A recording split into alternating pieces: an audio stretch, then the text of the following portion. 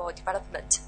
The workshop number 324 is organized by China Internet Network Information Center, or CINIC. CINIC is the operator of .cn, the national domain of China.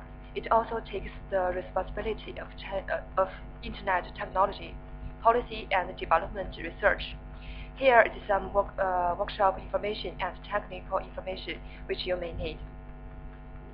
Our moderator today is Dr. Xiaodong Li, the CEO of CINIC. We also have remote participation, which can be found in the IGF website. Our remote moderator today is Dr. Shen Tangsheng, and my name is Ying Zhang. I'm the coordinator of this workshop. Today is our great honor to have 5 panelists join us. Ms. YG Park from SUNY Korea, Mr. Nigel Hickson, the VP of ICANN in Europe region, Mr. William Drake from Zurich University, Mr. Norbert Bolo from Free and Open Source Software, and Dr. Xiaodong Li from CINIC. Due to schedule clash, Mr. Nigel Hickson and Mr. Norbert Bolo are currently having another workshop, but they will join us later at 5 o'clock in this session. We're also glad to see that many distinguished representatives from China Internet Society and the Chinese government are also taking part in this workshop. We thank you for your support. Now I would like to present you Dr. Xiaodong Li, CEO of CINIC. Dr. Li.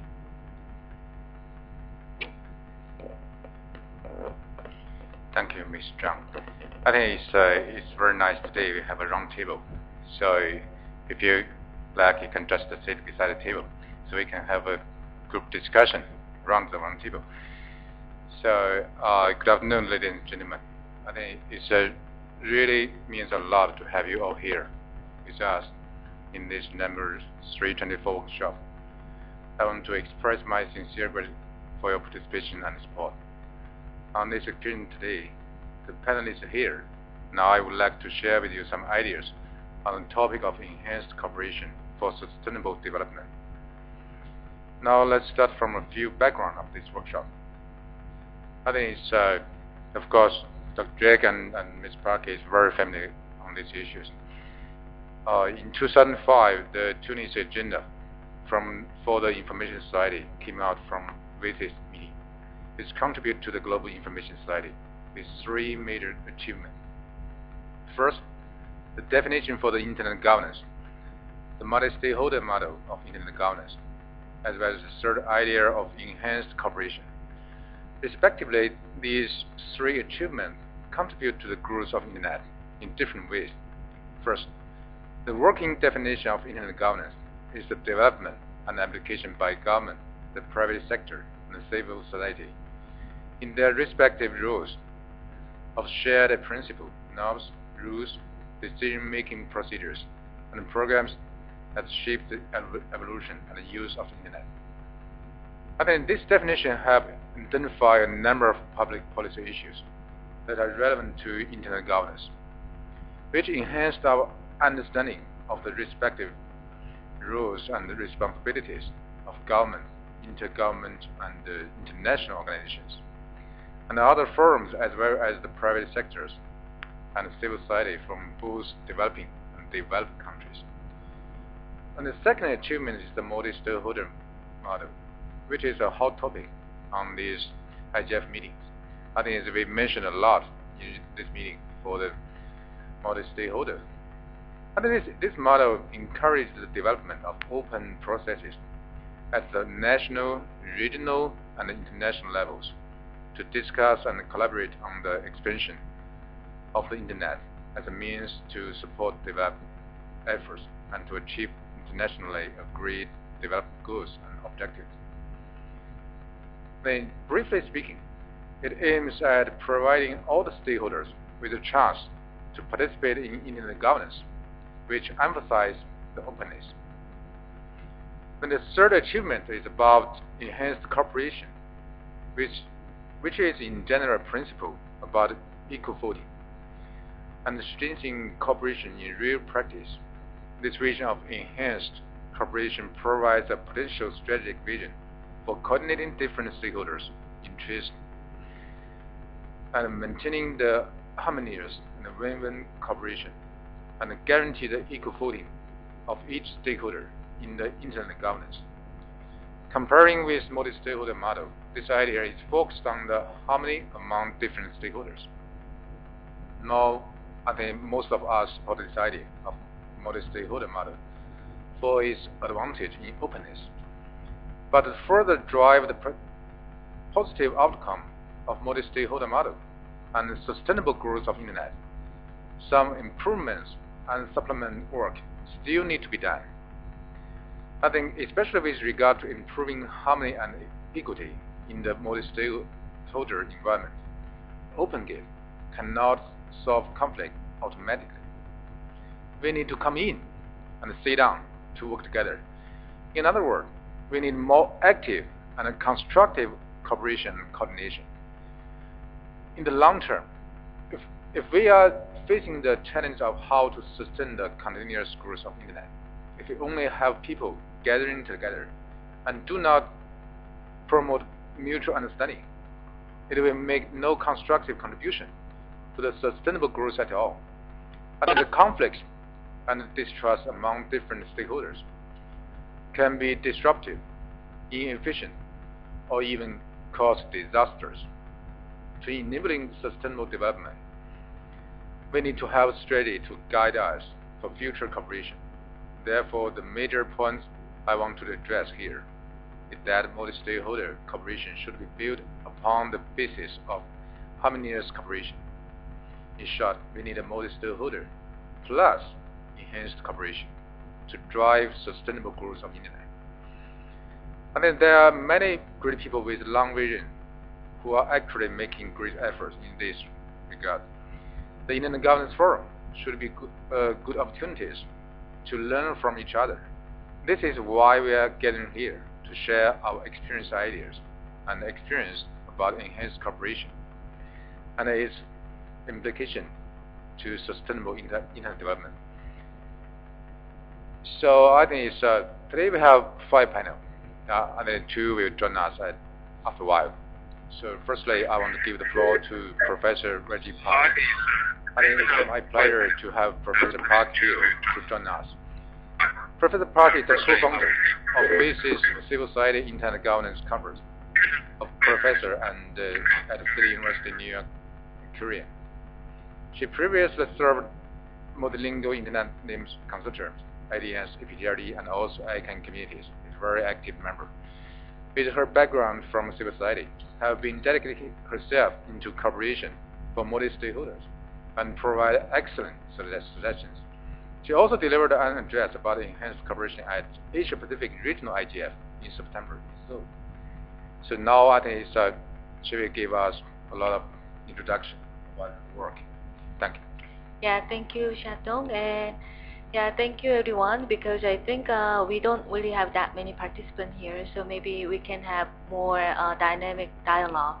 And so as Shatong introduced to you, and I have been involved with as a civil society member in the West, but also sort of I was working in Singapore for the IDNS.net, which was the venture company, so I was involved with the private sector. And once in a while, I sort of like work with government for the many different issues about the internet policies. So I, in that sense, have a lot of those, the understanding about different sectors. But we know that this subject matter of the enhanced cooperation is very challenging, as many of you know in this room.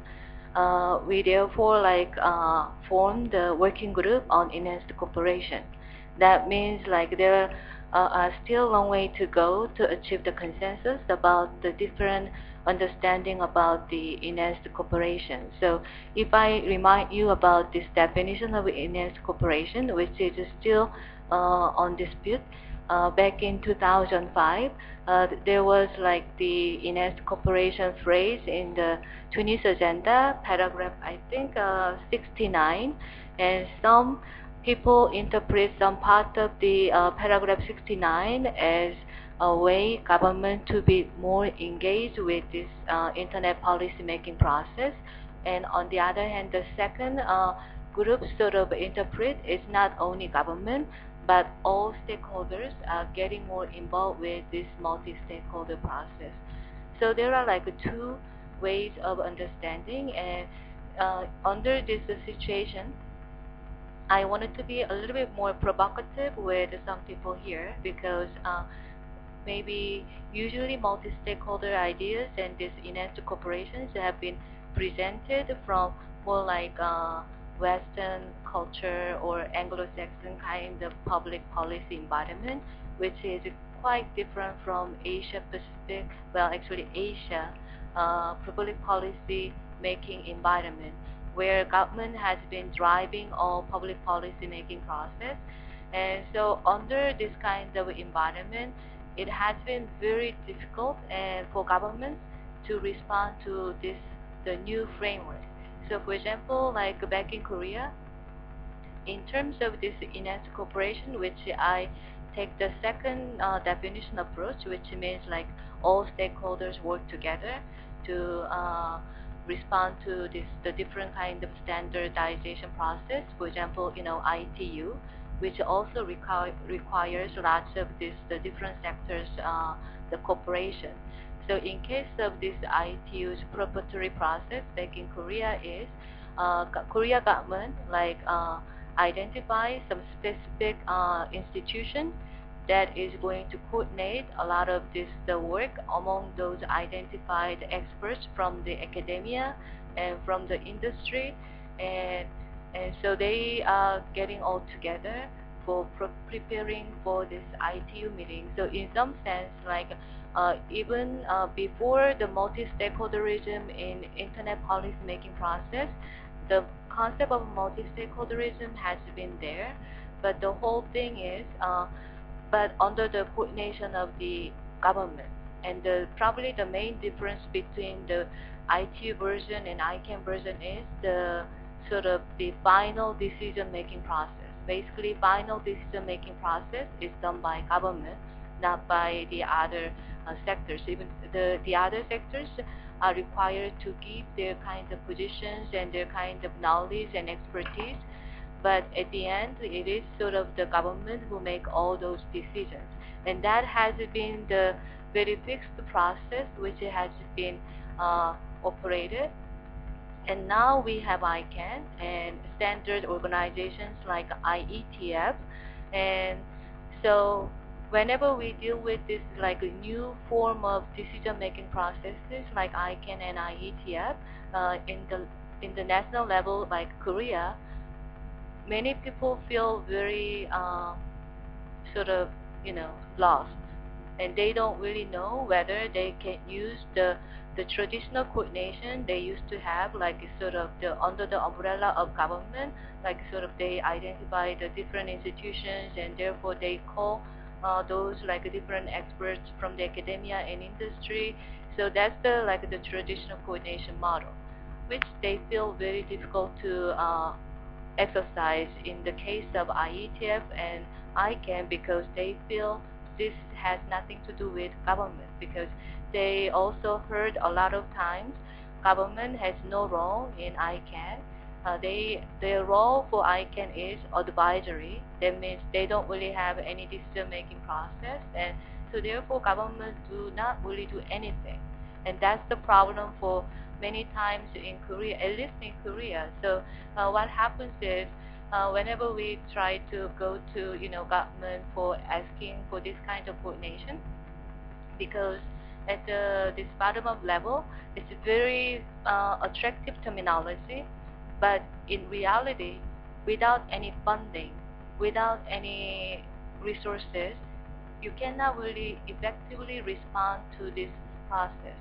So therefore, at the end, we have to go to government and asking for their help, like sort of mobilizing some kind of funding.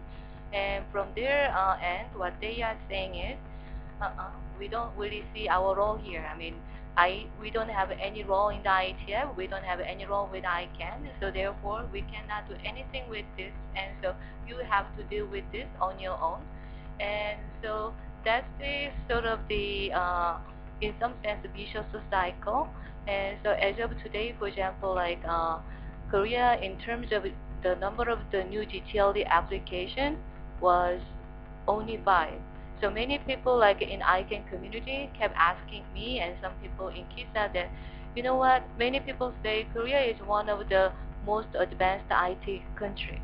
And what happened with this ICANN community? And the answer I can give to them is because, you know, of this kind of sort of very different mechanism of coordination, it has been very difficult for the KISA or government to coordinate this kind of the private sector oriented process. And so in some sense, when we talk about this enhanced cooperation and multi-stakeholder principle, I really think that the concept is very, you know, very productive one. However, the implementation stage or implementation process should be reconsidered and should be kind of readjusted to the different culture of the public policy making environment. Without considering those different public policy making environment, which has been existing like for more than 1,000 years in our sort of country in this region, and it's going to be very difficult to be like, you know, respecting the same principle the way which it has been the nurtured in this the Anglo-Saxon or more like Western countries public policy making process. So that's the sort of one of the, you know, provocative the dialogue for discussion. And I know this kind of the approach of the enhanced cooperation and multi-stakeholderism can be quite provocative, but I think it's very necessary dialogue if we really wanted to achieve some kind of consensus among those stakeholders who are in the same space.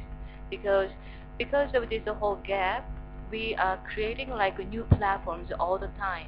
I mean, we created already like WISTs, and then without having this consensus, we created Internet Governance Forum, IGF, and still we cannot really discuss this in a substantial manner. So people keep creating the different kind of platform of the meetings, like sort of this WUNKTAD, the how to improve the IGF working group, and now based on that, we finally created like the enhanced cooperation working group, and now we are going to have a very exciting meeting in Brazil next year. And so we keep creating like a lot of the different platforms to talk about this without any conclusion. So hopefully, even though this is a little bit painful kind of, you know, discussion for some of you have a little bit of different understanding or standing, but still it is going to be very meaningful discussion for us to, you know, develop more substantial dialogue. Thank you. Thank you, Professor Park. I think it's, before I go to next, so I prefer to ask the floor if you have some questions for Professor Park.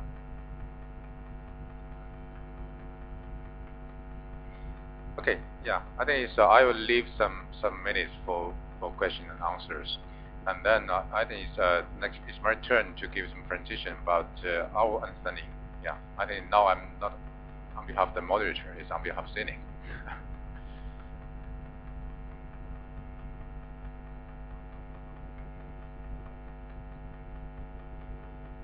I think it's, I agree with Professor Park. You know, there is some kind of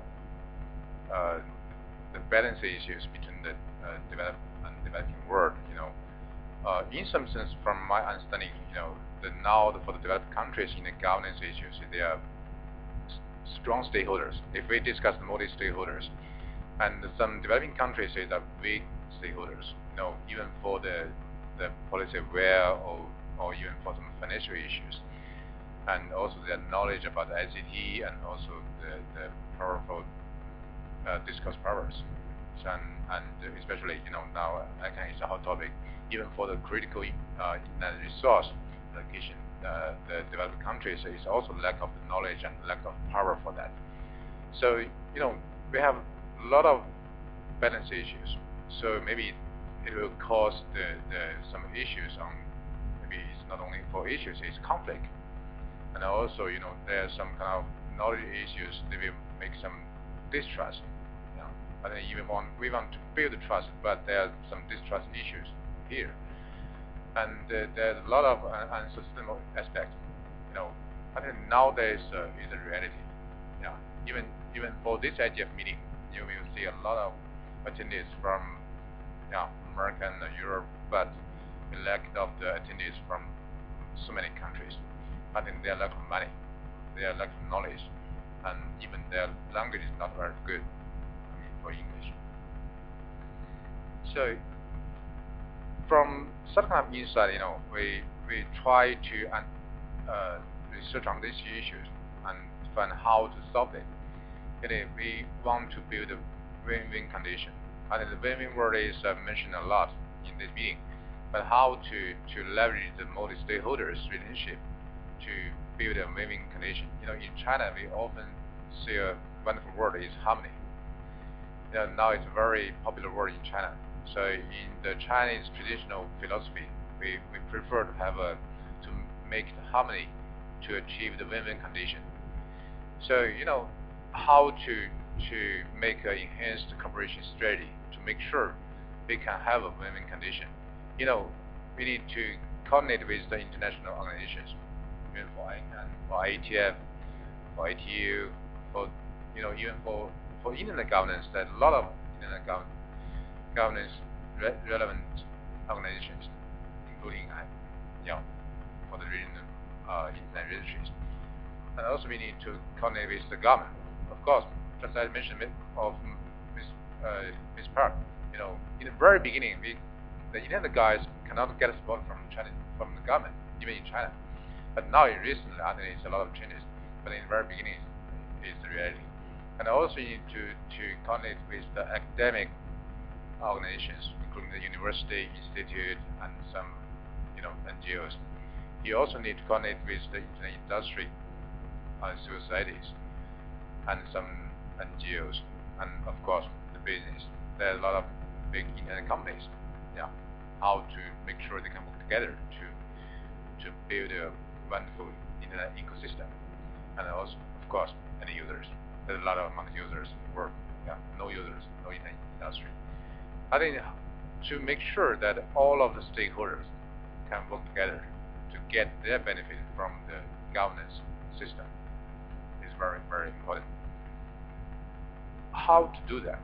I think it's in the past 16 years since the CINIC established in 1997, we try to build a platform and to initiate some kind of project and to get the output on best practice. So, in some sense, you need some kind of platform to make sure you can engage different kind of stakeholders to attract them to join your activities. And how to do that?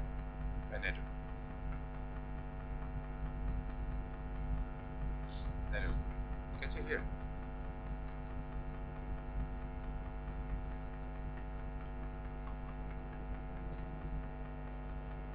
I think it's if we only have the platform, but we have nothing to do, and we have nothing to output, I think it's a problem. So the next slide, I try to give you some examples of CINIC experience to show how to build a platform, how to make a project-driven environment, and also how to output the best practice. I think for CINIC is a very good example for the multi-stakeholder model, because we have a steering committee just like the board of chair, the board of trustee. It includes the government officials and the carriers and the individual expert, and we will supervise the work of CINIC. And also we are the secretary of policy and resource work committee of Internet Society of China. I think for the DNS abuse issues, we are the secretary of of anti-phishing alliance of China. Actually, we are the founder of this alliance. And then, we also are the founder of the Asia Pacific Internet Research Alliance. We also provide the security service for this alliance. And then recently, this year, we have ICANN to host the ICANN Beijing Engagement Center to try to engage the stakeholders in China. I'm happy that next network is here. We have ICANN. And this year, we also host the Asia Pacific top-level command society for the security for this organization.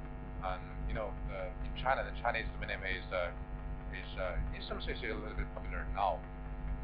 But in the past 30 years, there is an organization called Chinese Domain Name Consortium. It's founded by Sustainaible, HKRZ, MOD, and also SGNIC joint leader to push the Chinese domain name.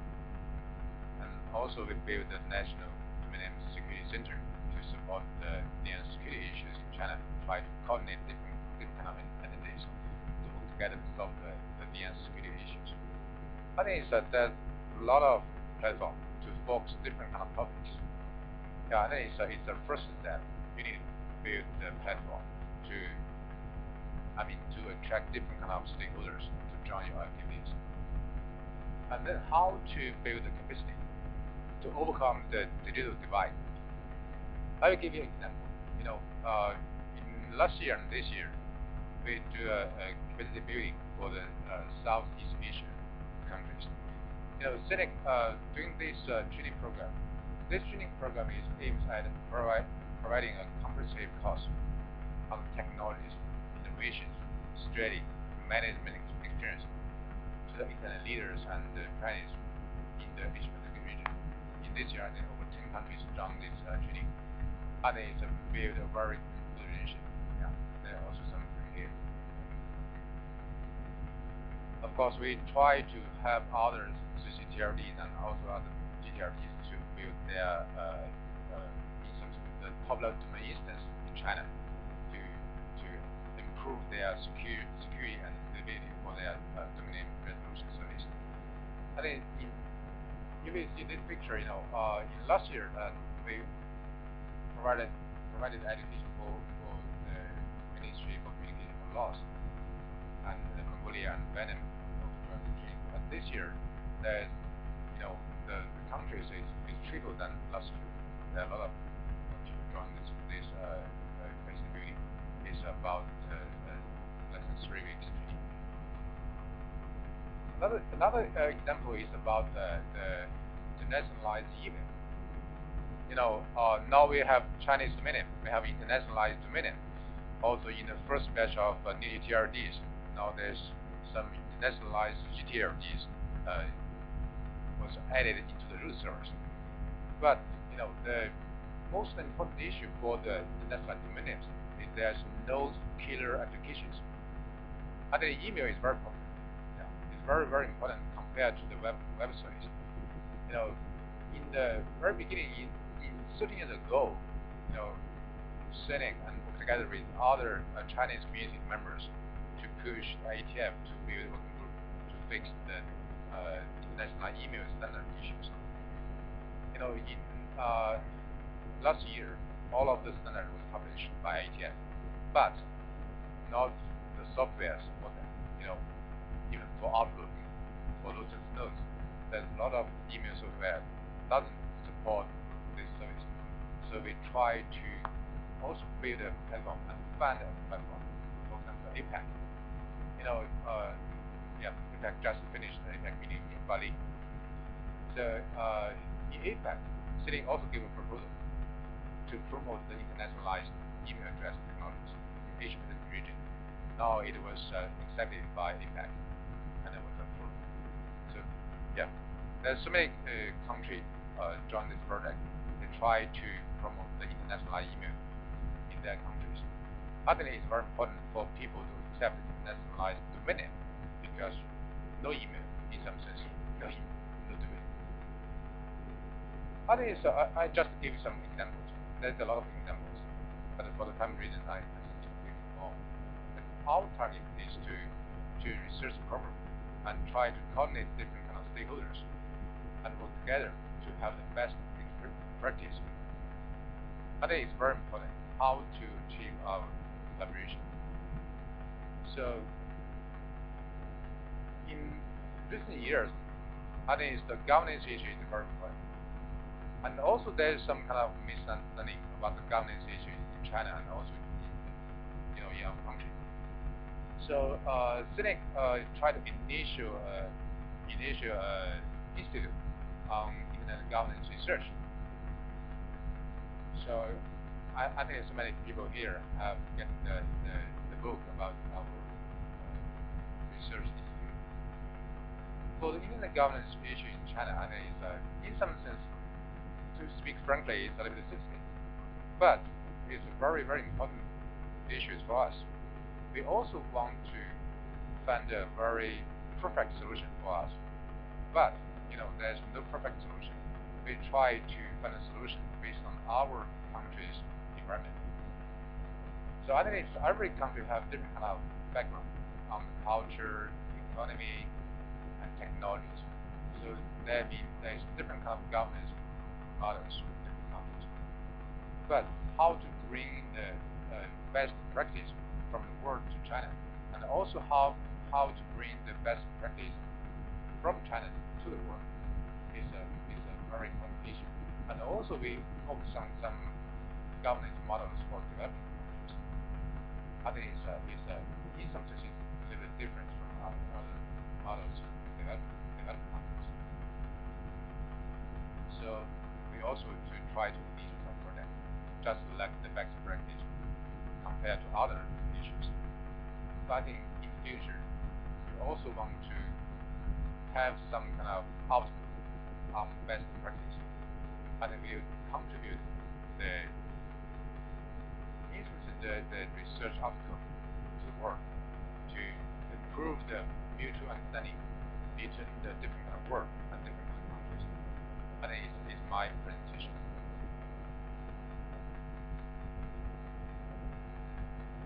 So I think all of the attendees are here. So to save time, I want to just put the question and answer in the slide. So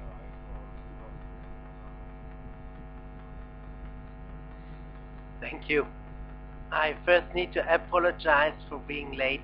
The problem was that I have to be on 2 panels in the same workshop slot, which is still a bit of a problem to split yourself into 2 identity copies.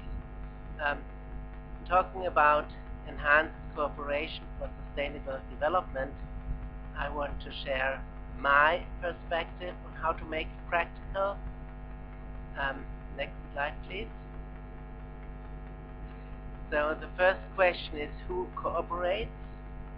From the perspective of how I read this UNIS agenda, I suggest that this term enhanced cooperation is about cooperation between governments with the purpose of these governments being enabled to actually fulfill their responsibilities.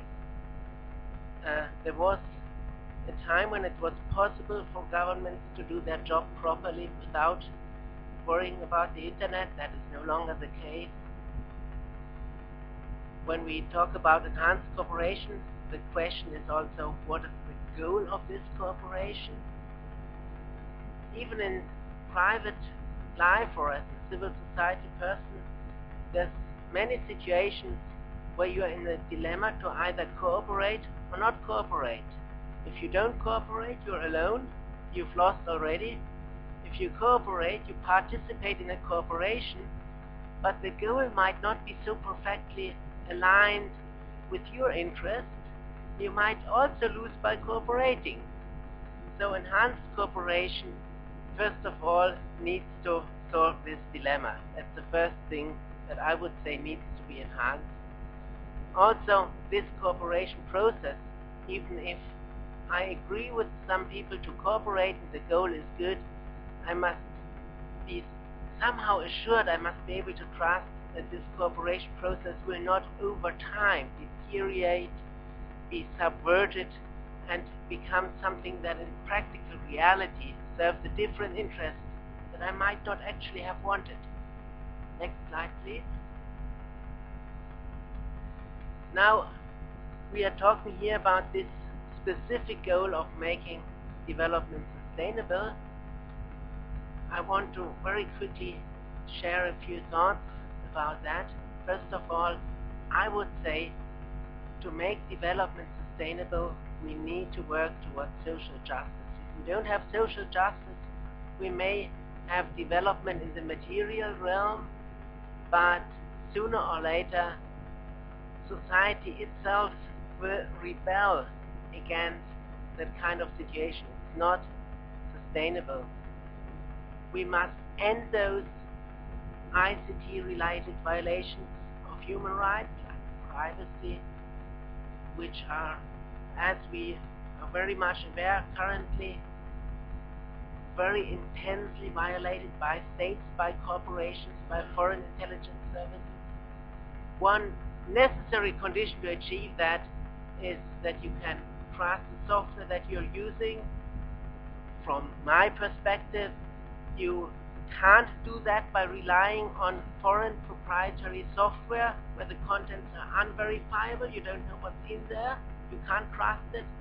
That stuff also happens to be expensive, which is also not good for sustainable development if too much of the resources, the money of your country goes just to some foreign place. So what's the solution? We can use free and open source software, and that actually is a great example of a cooperation process. When you use this software and you may need some changes, some improvements for your purposes, for your needs, you can hire a local company to improve these things, and if they do it professionally, they will also, if they do it the right way, they will not only give you the improved version, but also put it back into the development project, so that this is in your own interest, because in that way the next version with other improvements, it will also contain your improvements, so that it still meets your needs, but these improvements in that way become also available to others. And when several countries, several governments participate in this free software process simply by using it and buying from local companies whatever changes, enhancements they want, cooperation happens. The enhancements, they get pooled simply by the free software economic process. So that's a wonderful way to cooperate that doesn't actually need to be enhanced. That works already. The question is, how do we get this kind of good cooperation in regard to other global social problems? Climate protection or internet governance. Those are the areas where cooperation really needs to be enhanced. Next slide, please. Here's a picture giving what, in the opinion of the author of that slide, is a very positive vision of cloud computing. I got that from the presentation of the chair of a ISO-IC committee dealing with, among other things, cloud computing. The date is November 2013. Well, I have not used the time machine. Actually, this presentation has been circulated in advance to the member of that committee.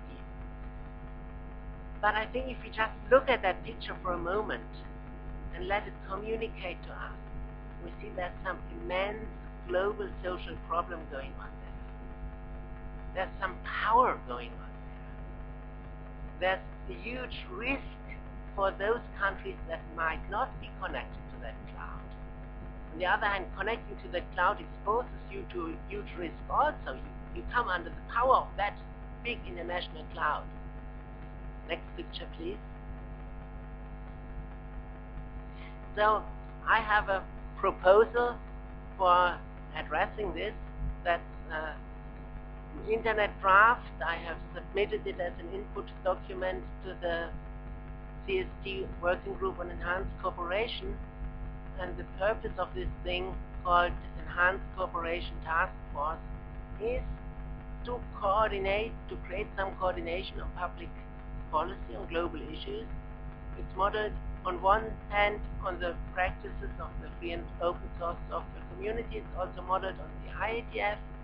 The idea is to create documents outlining possible policy choices, advantages, disadvantages, and then to feed those informational documents for decision making into the national parliaments.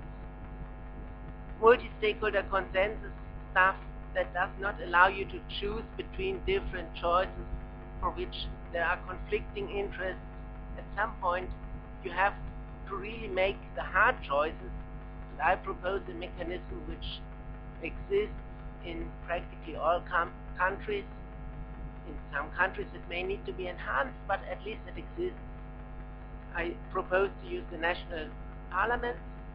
In this enhanced cooperation task force, I propose to use some thinking tools of something called the theory of constraints by Eli Goldrath.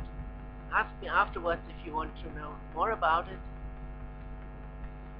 So I propose this to this UN working group, and frankly, my trust in the UN system is not that great that I expect something to happen immediately. So let's go to the next slide, please.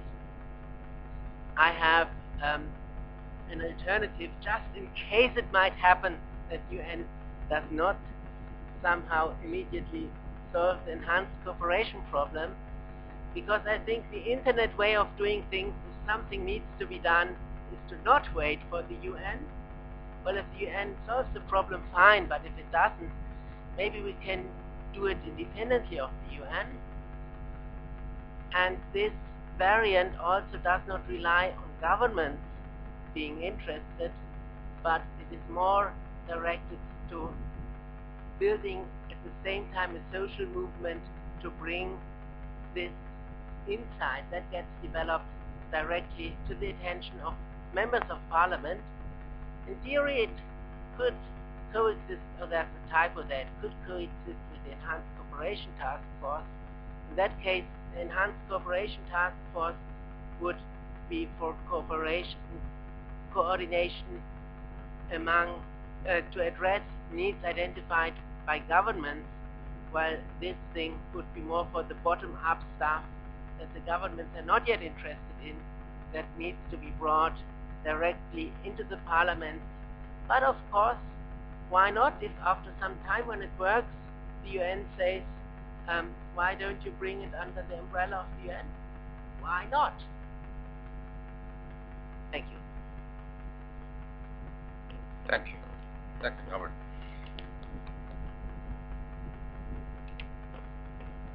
Not to wait. Do it right away. I think it's a very wonderful proposal on the Enhanced Cooperation Task Force. I'm also from IETF guy. I love the word task force. Best wishes for that. And then Norbert Barlow is a system analysis and technologist who participate in the free and open source software movement in international standard and also in the governance related debate. The advocacy work is motivated primarily by a strong desire for the protection of personal data and communication privacy. And it's very professional. Thank you, Norbert. I will forward to the floor to my left side is Nigel Hexon. Is ICANN Vice President for the European. Well, thank you very much. Good afternoon, ladies and gentlemen. Thank you very much for inviting me. I'm a bit of an imposter, I'm afraid. Xiaodong, who is a good friend of mine, we worked together as vice presidents in ICANN, but he had the fortunate job to be vice president for Asia, whereas I had to be the vice president for Europe, because I only spoke one language, and that was called European, or actually it's called English. But and so really you should have the new vice president for Asia, but unfortunately he's got some other conflicts of the moment Quek, who's a very talented person and is looking after Asia for ICANN. So I'm going to be quite brief. Enhanced cooperation. So I think I hadn't really concentrated on what enhanced cooperation meant. I mean, some experts like Bill have sort of dined out on enhanced cooperation since the WSIS, but I must admit it didn't really interest me enormously, this subject, until I joined ICANN and saw the importance of it.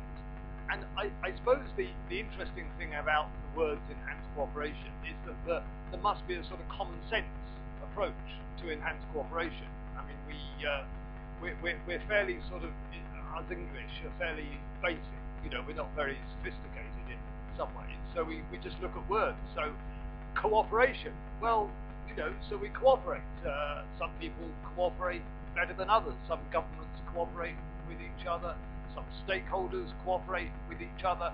I used to be in government a lot. I cooperated reasonably well with most people. As long as they'd buy me a coffee, I didn't really mind who they were. You know, I'm reasonably good at cooperating, or a beer, you know, reasonably good at cooperating with people. And of course, enhanced means that you cooperate a bit better, which I think is always a good thing. And in this area of this dialogue on the internet, it seems to me that a common sense way of looking at enhanced cooperation is that if we are going to realize the true benefits of the internet, as has been happening, of course, as Jardin has been outlining to us, the benefits for society, the benefits for individuals, the benefits for businesses, then we all have to cooperate together, because all of us have different ideas, different wisdoms, different backgrounds, different perceptions. So, if you like, that's the common sense view. But I know that enhanced cooperation means more than that. It derives from the Tunis Agenda. The Tunis Agenda has some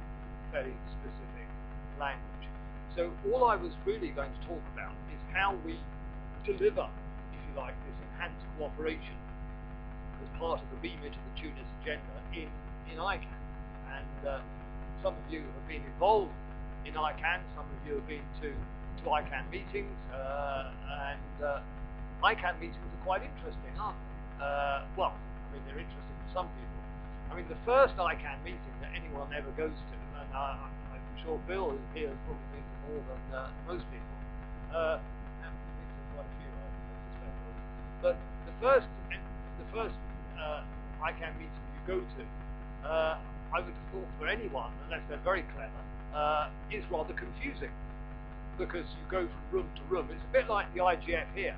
That's quite confusing, but the confusion here is more to do with the rooms have got two numbers on each, so you have to work it out. But in the ICANN concept, the confusion is, to an certain extent, you go from room to room, and there's different groups of people with acronyms like CCNSO and GTM, I'll get it right in a minute, and ALAC. And you think, who are these people? And GAC. And the GAC is okay, because they're the governments, and they all sit around the big table and they call themselves governments and they look very serious, so you can tell they're governments. But when you go to other rooms, some are wearing shorts, so they can't be governments, and some are wearing t-shirts, and some are wearing suits. And there's lots of different bits of the ICANN community. There's lots of different constituencies of the ICANN community, and they all work together, whether they're registrars, whether they're registries, whether they're businesses, whether they're civil society representatives, whether they're intellectual property lawyers. Fortunately, we don't have too many of those. No, I shouldn't say that, Tom. And all these people have to work together. There's an ICANN model, and I won't explain the ICANN model because we haven't got time, and I'm not very good at it. But everyone has to work together. But the importance for this particular topic is the way that the governments work in ICANN, because that's what enhanced cooperation has this sense of, the way that governments can fulfill their public policy responsibilities for this part of the Internet Governance Agenda. And in ICANN, there's 129 countries that participate in the GAC. Of course, China is a very important player in that. We don't get 129 countries at each meeting, which is lucky because we don't have enough chairs. But all the countries that do turn up sit around the table like this and have an input into the process. They discuss policy issues, they discuss issues concerning generic top-level domains, concerning country code top-level domains. They discuss a range of issues. And particularly in the new GTLD program, by the way, I should have started my address by congratulating China for having one of the first domains, one of the new international domain names that has gone into the root of the internet this morning. That's marvelous. I mean, after all this time, we have a generic top-level domain, and it's of Chinese script rather than Latin script. So that's fantastic news. But that preparation for those new generic top-level domains, the governments had an input to it. The governments had advice to give to the ICANN board. We want generic top-level domains to be shaped like this. We want them to be shaped like this. We want this. We want that. And the ICANN board had to listen to what the government say. And there's a process under which the ICANN board cooperates with the governments, cooperates with the GAC, and that's called a process where the GAC gives advice to the board through a communique, through a document. They give advice to the board. They say to the board, in outlining the GTLD process, we think you should do this, or you should do that. Now, the board has to listen to the governments. It doesn't mean to say that in every single case it's going to completely agree with what the governments say, but it has to listen to the governments, and it has to come back to the GAC if it doesn't agree and explain why it doesn't agree. And it might come back to the GAC and say, well, we're very sorry, governments, but you got this slightly wrong. You missed the point here, or you didn't, perhaps this wasn't clear. We all don't get things right all the time. But the process has to be that the board has to listen to the governments, and if they don't agree with the governments, they have to come back and have a physical meeting with the governments if the government so wishes, if the GAC so wishes, to resolve the issues. And I think that is what enhanced cooperation is all about. It's getting together. It's not, and it can't be, an absolute veto. You can't have governments in a multi-stakeholder processing having the ultimate veto. There has to be a decision-based process, but the governments must have a very significant voice in the process. Thank you, Nigel. I think it's a very good example. So, the Nigel Hexton used working for the UK government. I think it's a different kind of activities for about 30 years. Yeah. I started very young. Yeah. And then now he has done another side. Yeah, he's the new ICANN, and also work together with different countries. So I think next speaker is Dr. William Drake. Yeah.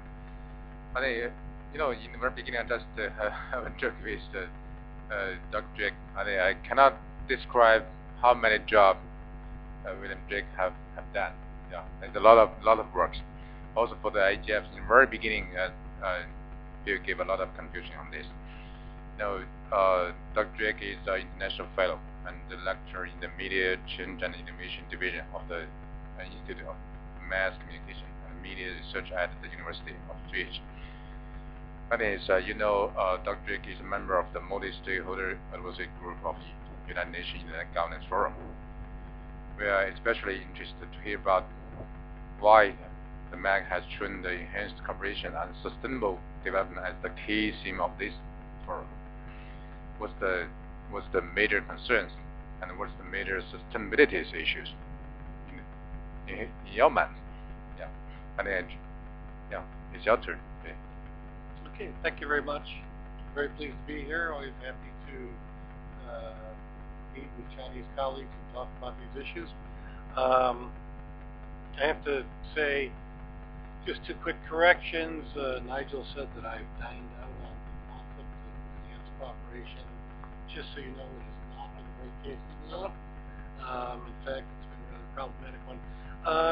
The notion of enhanced cooperation actually on the agenda here, it's hard to say really that it's central, because the way the MAG designed the agenda, there's no real central focal point in some respect. But it is a theme that came up quite a bit, and because we have the CSTV process going on and so on.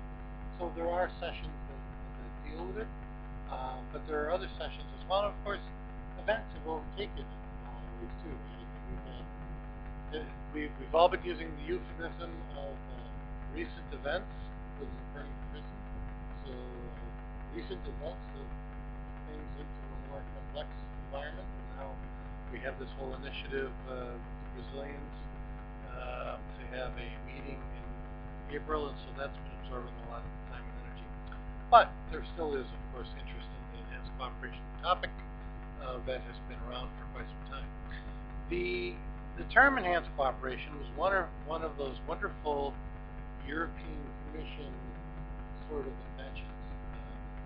We were in Tunis at the Tunis Summit in 2005 and struggling to come up with some language that would allow everyone to declare victory and go home from Tunis with the summit not having collapsed. One component of the deal to do that was to establish the IGF. When civil society first proposed the notion of an IGF the year prior, we received pretty negative responses from pretty much everyone. Internet Society, the International Chamber of Commerce, the U.S. government, the European Commission, everybody told us we were crazy. But as it happened, as things began to evolve, we went through the whole difficult negotiation phase of WSIS PrepCom 1, PrepCom 2, PrepCom 3, the preparatory meetings leading up to the summit in Tunis. And it became very clear that there was very strong deadlocks between a lot of players, in particular on the question of so-called oversight of the critical internet resources functions, and in particular the kinds of functions currently performed by the United States with respect to the root zone file, the IANA function, and the contract with ICANN.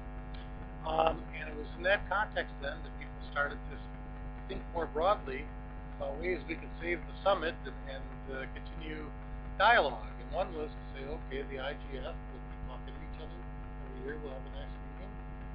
The other was enhanced cooperation, which is actually a term that the Europeans used for an entirely different process. It got imported into the discussion. And the framing was, as Janis Markovits and others who were involved back then like to always point out, very artful diplomatic ambiguity. It was, some people would call these weasel words, but also diplomatic ambiguities sounds much nicer, more professional. It was a phraseology that was basically meant to allow everybody to read into it what they wanted to read into it and say that they got what they wanted. And so we had language, as you all recall, that said that governments would all operate on an equal footing, they have equal responsibility for internet governance, that there would be work on globally applicable public policy principles, and that there would be a process started by the Secretary General and involving all relevant organizations. The governments couldn't bring themselves to say ICANN, so we had to say relevant organizations. And everybody said, okay, great, so we've got an agreement, and then everybody walked out of the room and said completely different things about what they agreed. So we spent then the next years debating this. It went on for quite some time. It was a classic example of a dialogue of the deaf.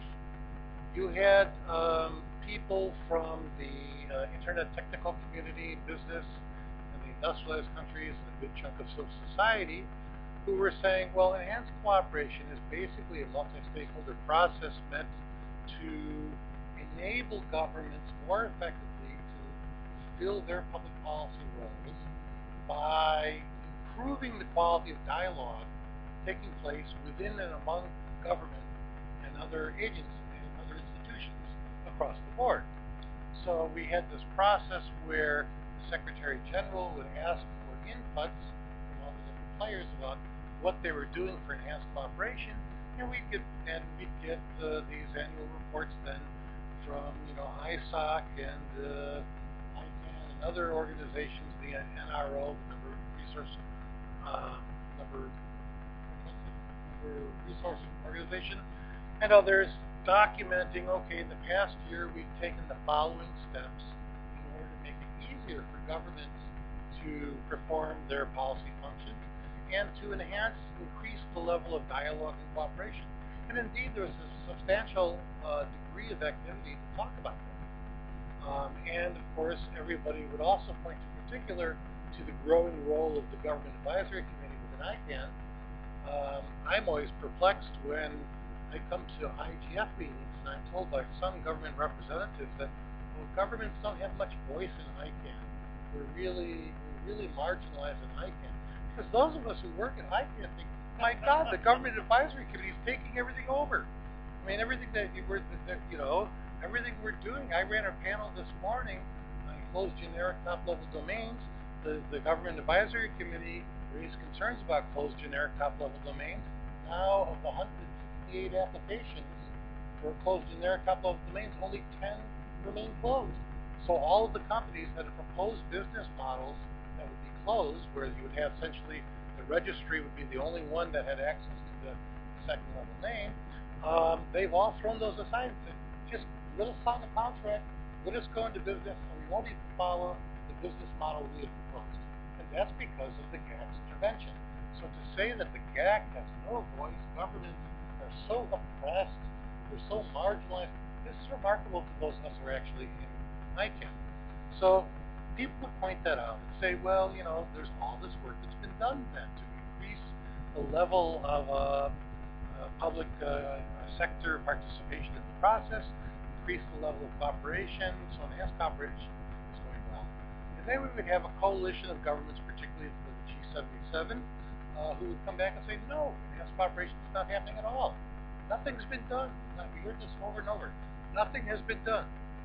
And the reason that they said nothing has been done is that their particular interpretation of the words in the Tunis agenda meant that somehow there was going to be a new intergovernmental oversight body quickly created that would tell ICANN and other IVE organizations what to do, and have this kind of comprehensive one-stop shop intergovernmental authority over Internet governance. And I'm unable, no matter how many times I read the wording of the enhanced cooperation paragraphs, to see that in there.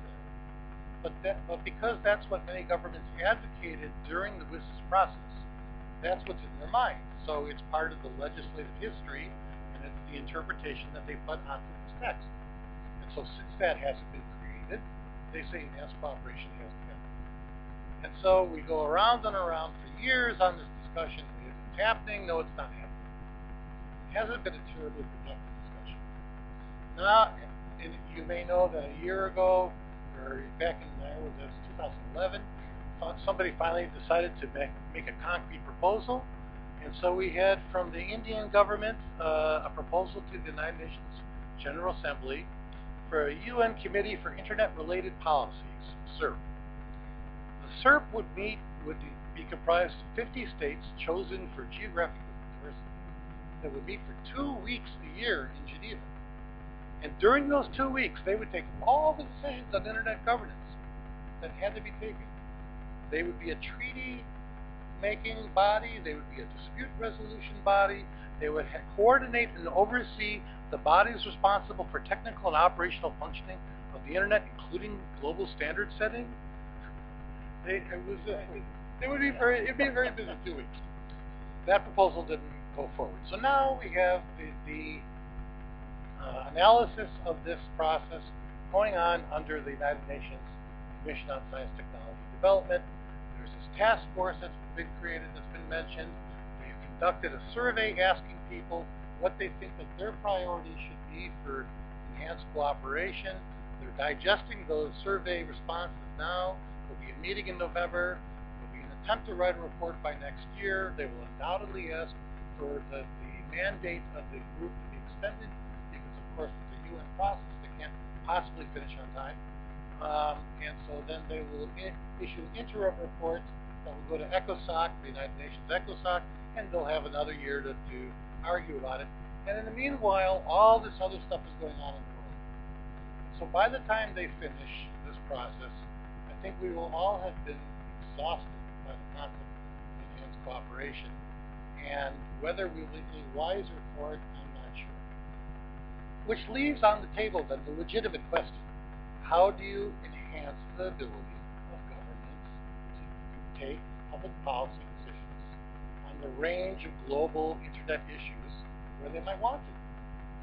And we still don't have a good conclusion for that. And this is part of what now Fadi Shahadi has been talking with the Brazilians. We'll hold a meeting. We're going to have a try to take a global look at some of these things, and not only just the questions about how do we manage the underlying names and numbers, the critical internet resources, but whether or not we need to have new mechanisms to be able to tackle some of the other problems that don't really have an institutional home, like privacy, consumer protection, and so on. So there's a lot left to be done, a lot of dialogue to go. I'm not sure that the enhanced cooperation term or the debate that's been structured in the UN around that is going to help us that much in it, but hopefully it will at least stimulate some discussion that will ultimately lead to some convergence among all the different players as to how we might move forward together. Thank you. Thank you, Bill. That is a very insightful address. So before I give the floor to the audience to raise questions, I want to ask the panelists if you have more comment on our discussion. Thank you. Thank you, Bill and Nigel, about those sort of the explanation about this the government advisory committee functions.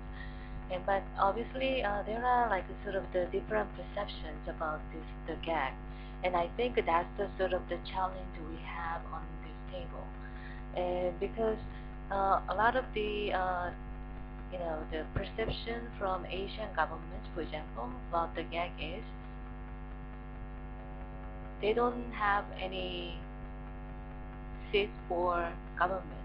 So if you probably like observed like the participation from Asian governments in GAG, and since we have Mark from the UK government representative in the GAG, probably you many times notice, Asian governments, they are not serious about sending their government delegation, even though they send, like they either send very junior staff or they don't send anybody and they just ask some institution cover what's happening about there. That means they don't really take GAG seriously. That's the main difference we have, and I think that's the most sort of the important challenge we have. So one of the things when enhanced cooperation is discussed is the equal footing. So what's the equal footing here? It's still like voting right. So as long as we can give like governments for voting right, like in the ICANN process, I think that can make everybody really happy.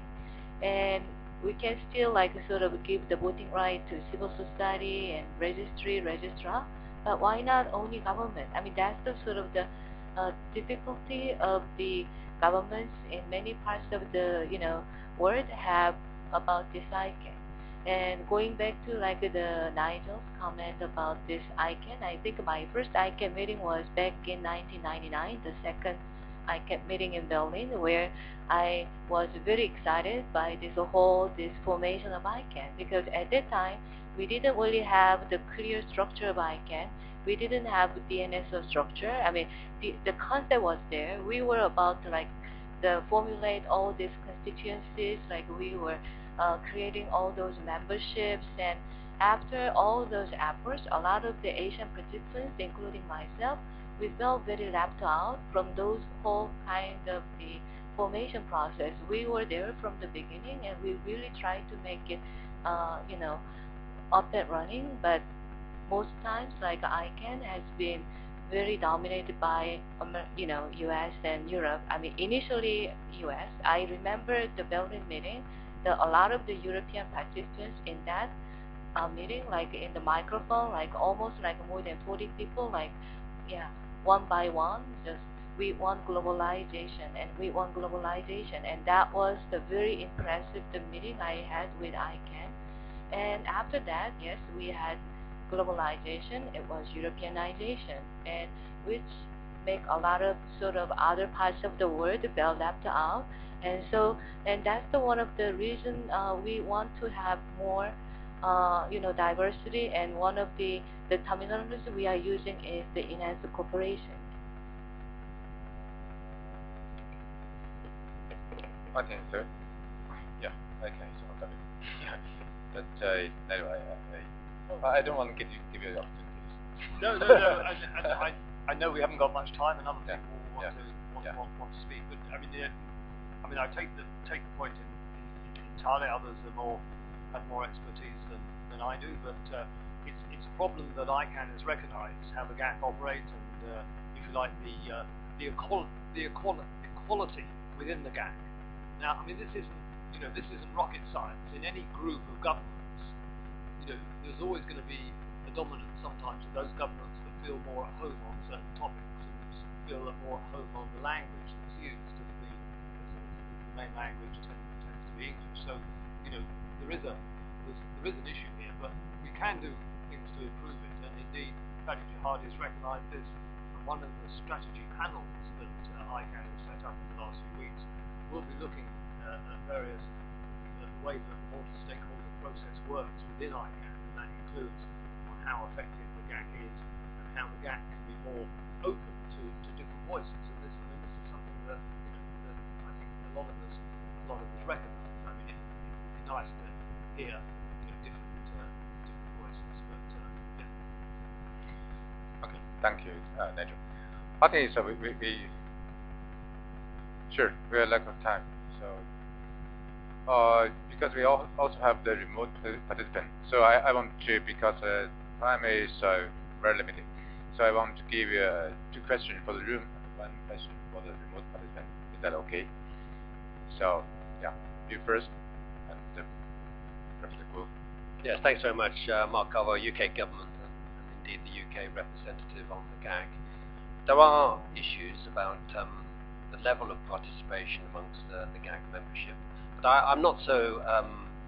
I don't think the picture is quite as bleak as you described. We've always had very consistent representation from Asian countries, Japan, China, Taiwan, Singapore. Singapore actually held the vice chairmanship of the GAC, one of the 3 vice chairmanships of the GAC, and there has been very active contributions from Asian members, and the workload of the GAC, particularly at the time of formulating inputs into the drafting of the applicant guidebook on GTLDs, was spread across quite a wide range of membership.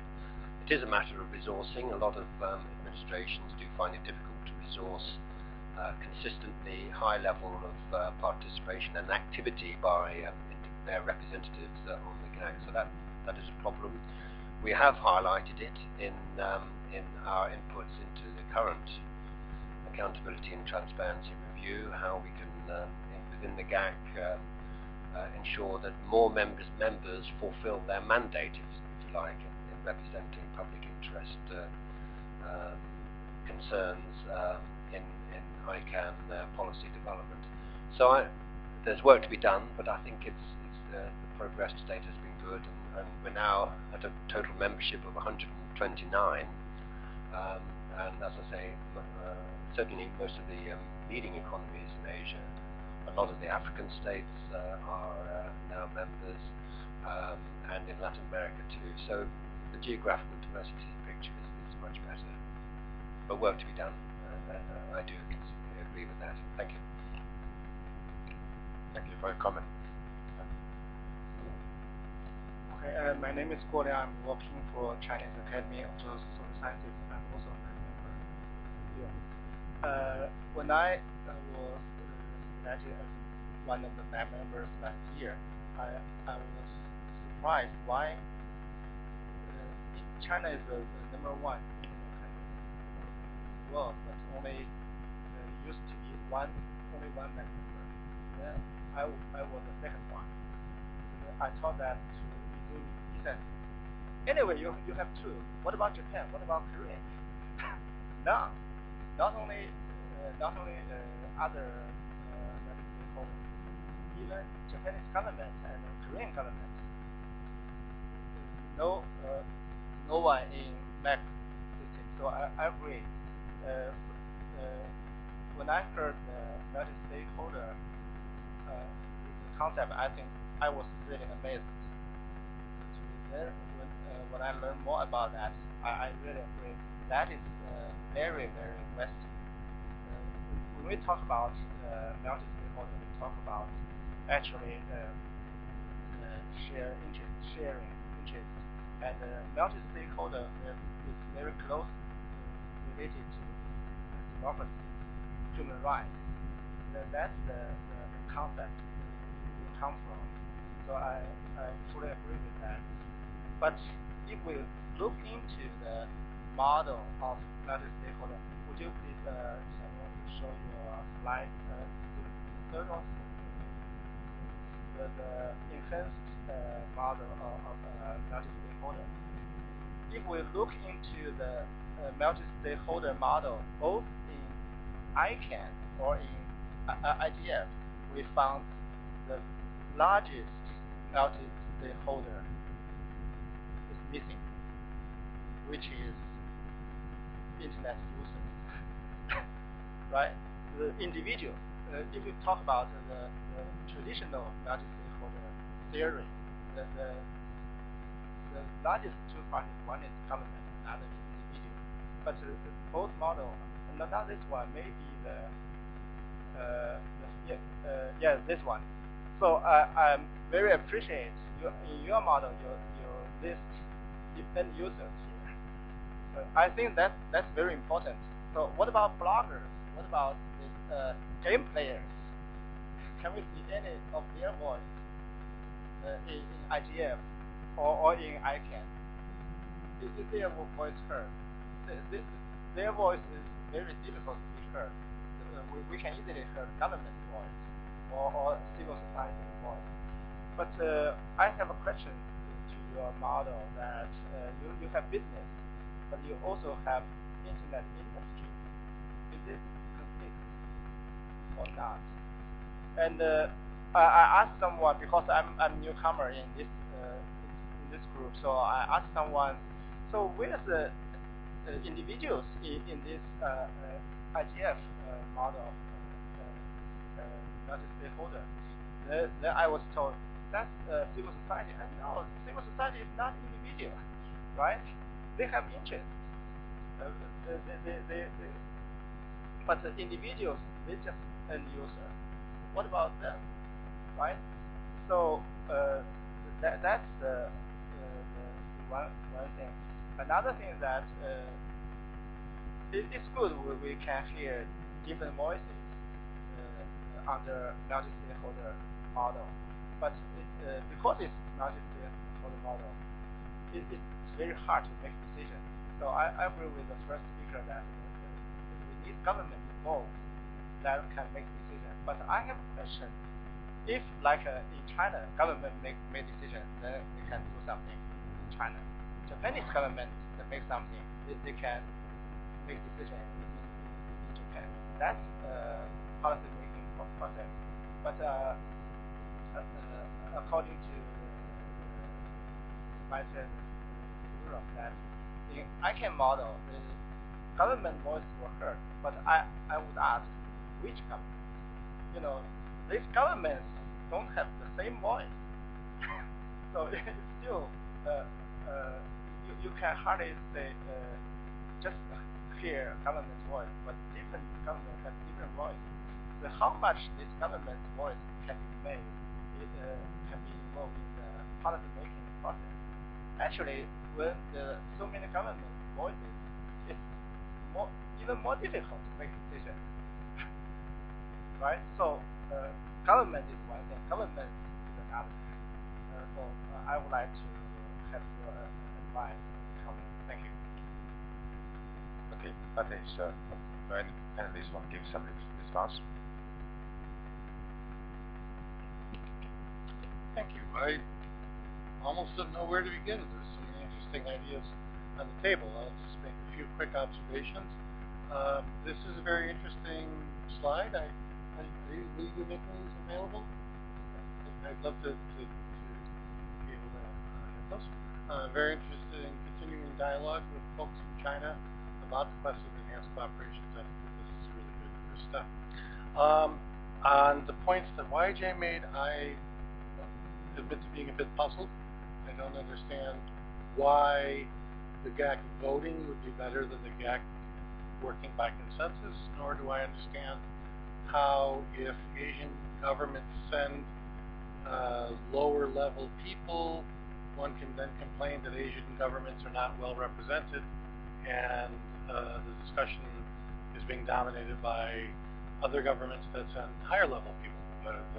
The way to equilibrate the discussion, it would seem to me, is to take the GAC seriously, send senior people, prepare for the meetings, engage.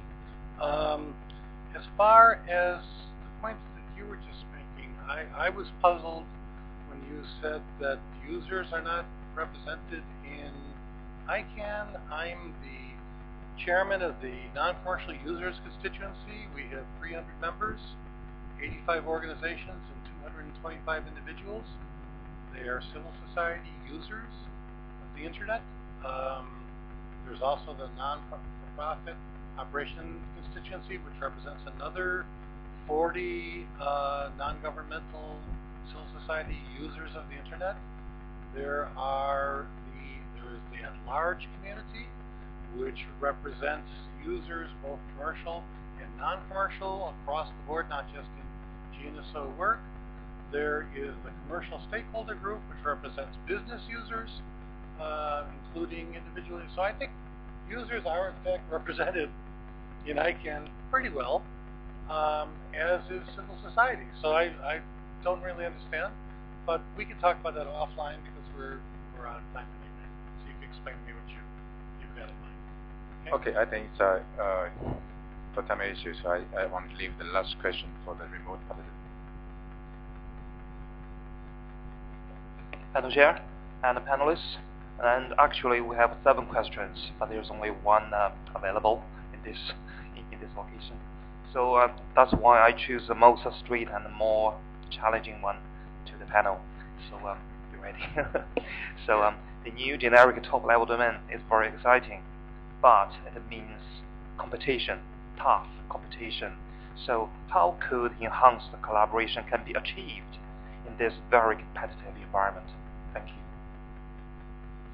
It's a general question. I mean. Well, it's an interesting question. I'm not quite sure of the linkage. I mean, clearly, yes, the new generic top-level domains are going to be very exciting indeed.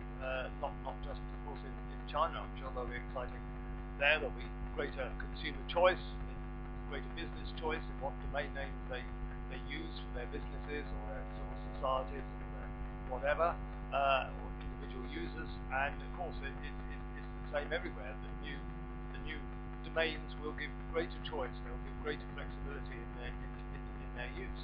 But I don't think they basically affect the model of ICANN and the role of governments within ICANN that we discussed earlier. The role of governments within ICANN, as Bill outlined in terms of the government advice since the domains have been applied for, is significant, as he outlined in terms of closed and open generic names. And I'm sure that the government advice will continue, and it will indeed, just as a final thought for the questioner. I mean, at some stage, the ICANN board and the ICANN community will take a decision on when there might be another round for generic top-level domains. And when that happens, no doubt there'll be a lot of discussion, and the governments will give advice to ICANN on how this round should be carried out, on pricing, and on many other aspects of the round, having learned from the first round. So again, that will be a significant role for the governments to play. Okay, I think we can have online and offline discussion. Yeah, I think it's a very good start. I think it seems that all the panelists believe that we need some form of the enhanced cooperation. Yeah, it's consensus. I say above all, the world is an internet world now. Nobody or any countries can prosper solo, and everyone or any country can seldom show on the stage without internet. How to make sure our cooperation more effective, how to make sure our resource sharing more fair, how to bring our two societies much more orders and morals. both the physical one and also the virtual one, is the responsibility we take on our shoulders. Not to wait, just do it. Right? So for the sustainable internet, to make sure our world better and better, I think thank you for your listening and the active discussion. Thank you.